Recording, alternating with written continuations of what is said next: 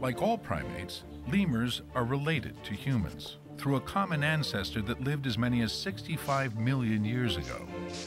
Scientists believe lemurs share many characteristics with those earliest primates, making them a window, though a blurry one, into our ancient past. Got a choice here, Terry's. Come on up.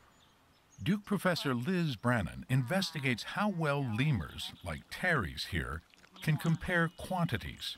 We need to figure out whether they can really use number, pure number, as a cue.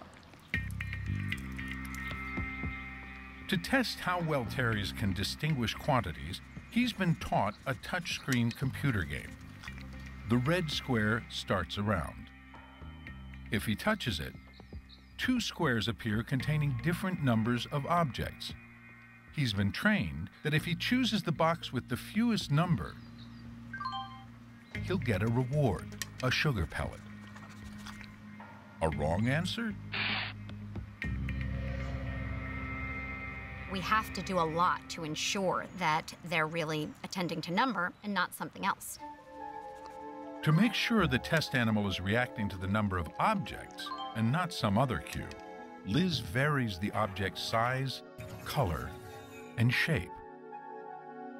She has conducted thousands of trials and shown that lemurs and rhesus monkeys can learn to pick the right answer.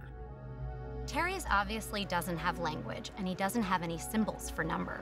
So is he counting? Is he doing what a human child does when they recite the numbers 1, 2, 3? No. And yet, what he seems to be attending to is the very abstract essence of what a number is.